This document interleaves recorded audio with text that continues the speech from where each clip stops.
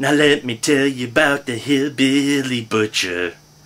Carl really wasn't much of a looker. Spend his days in the woods all alone, but if you crossed his path, he'd cut you down to the bone. Hi-de, hi-de, hi-de, hi. Poor man, poor man, poor man.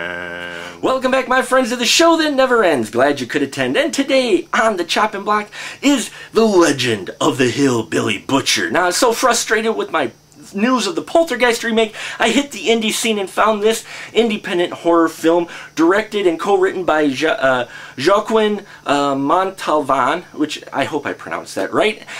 He brings us the story of Carl Henry Jessup, who spends most of his days on his land, lamenting about them olden days and how much they're better than today. Well, he's also kept company with his half-sister Ray Lynn, who pretty much takes care of him, and you also have a buddy, if you will, in the form of Billy Wayne, alright?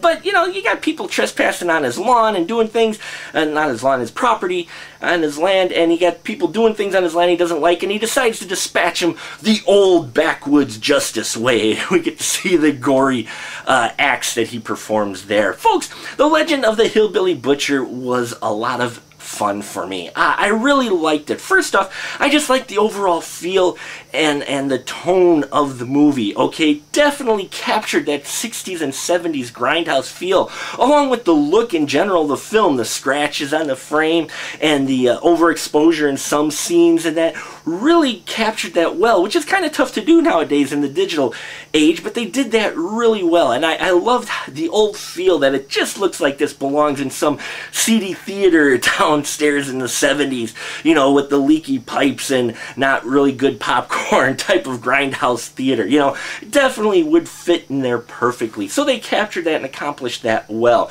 Now, the performances in here are great. I actually really enjoyed Teresa Holly's Ray Lynn. She was a great, you know, compliment to the Carl Henry Jessup, played by Paul E. Respass. She was a great compliment to the two. Had really good chemistry. You buy in that they are kin, and you really get the feeling like she is taking care of Carl Ray, not only just out of, you know, obligation for kin, but she feels kind of sorry for him, because you do overall. You actually kind of connect a little bit with Carl Ray. I know he's the main butcher, if you will, but you do kind of feel sorry for the guy. Guy just wants to be left alone and people off his land, and people keep trespassing, you know, and plus he's got a few other screws loose, but you do kind of feel sorry for Carl Henry Jessup. Now, his buddy Billy Wayne, I love that name. It's played really well by Chris Shumway, and you even have Joaquin, the director, pulling in old Alfred Hitchcock and making a small appearance in here as the drunk hillbilly. You got some great performances by people who've done mostly indie stuff, nothing on a big screen, but I hope to see them doing more, because all of them do really well and sell their characters. You really feel like they're from the backwoods, okay? And no one overplays it. There is a little bit of humor in here, but not a lot. Just enough to give it that feel and lighten up some of the darker scenes in there, like some of those old cult 70s films did, alright? Overall look and production design were great.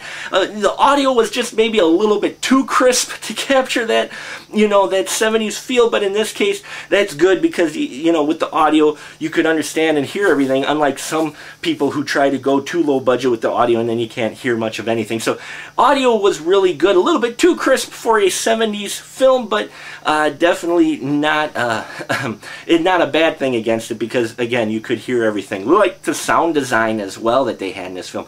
Overall, the Legend of the Hillbilly Butcher is an excellent low-budget film, slasher film, if you will. It's got a great story to it, some fun characters, and definitely is a throwback to that 70s, 60s grindhouse. About the only thing I might say about it is that there might have been a little bit too much elements thrown in to give it that old style feel.